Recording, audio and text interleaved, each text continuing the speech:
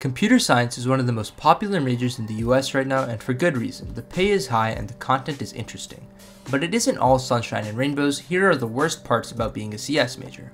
A lot of the people suck. You're gonna run into a bunch of elitists who will look down on you for not chasing FANG jobs or getting the highest grades. The majority of people are nice, but there are still a ton of annoying elitists. You'll learn to find the good people and be friends with them. You're going to develop imposter syndrome. You'll be dealing with smart people every day, and your brain will make you feel bad about not going as fast as them or doing as well as them. You'll learn not to compare yourself.